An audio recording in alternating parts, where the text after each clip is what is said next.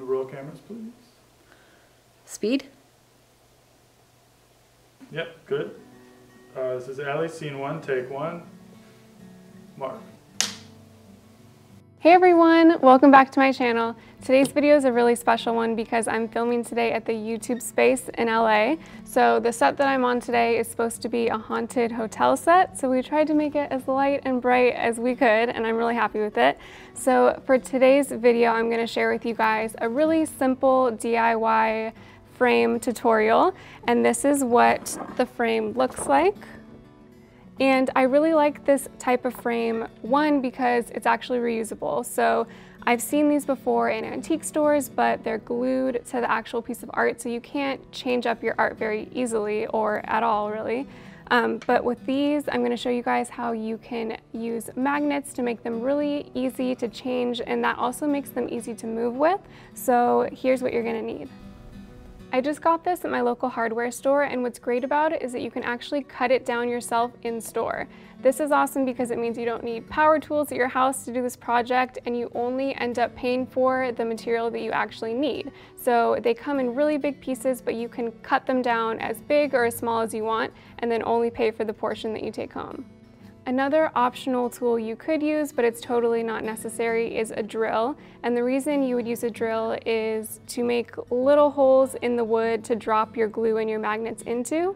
And this way, everything will be completely flush and flat. But again, it's not totally necessary. You're not going to be looking at your frames from the side anyway, so it's an optional step, and I thought I would throw that out there.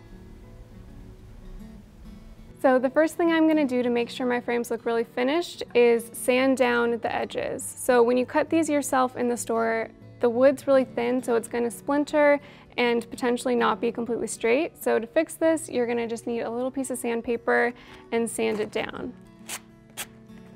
And I don't really have a technique with this. I could be totally doing this the wrong way, but it works. Perfect. Now that I've made a complete mess, let's move on.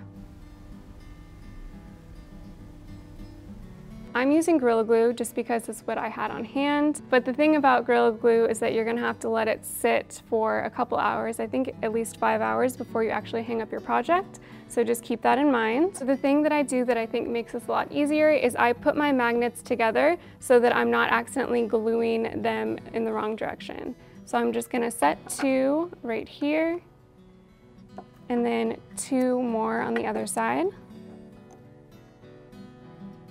And then get ready to glue. And with this stuff, a little really goes a long way. Okay, so I have my little bit of glue, and now I'm just gonna drop my magnets right there. I'm trying to be really careful about not letting my pieces get too close together, because since the glue is still really wet, the magnets are gonna just jump off. So what I'm doing is I have the 2 magnets together on one piece, and here too. And I'm going to then put a little tiny bit of glue on the top of the magnet and take my back piece and let it dry like this, sandwiched together. And then when the glue is completely dry, you'll be able to easily pull them apart and then put your picture in there. This is an example of one where I just took a little bit of twine and threaded it around the first piece and then put some beads on top. And that's a really easy way to hang it, again, because you can change it out if you want to, depending on your decor.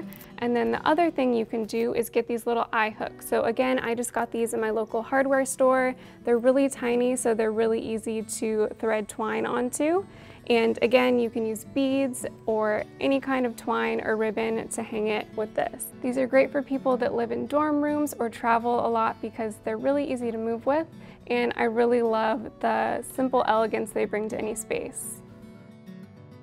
Do you guys want to see a pom-pom tutorial of the pom-poms that are usually in the back of my videos, or maybe another wall tapestry tutorial? Let me know in the comments. And also, thank you to McCall and Brett and Andrew for crewing my video today. Be sure to check out their channels. I'll have them all linked in the description. We all worked on each other's videos, and it's been really fun. So thank you so much for watching, and I'll see you guys next time. Bye.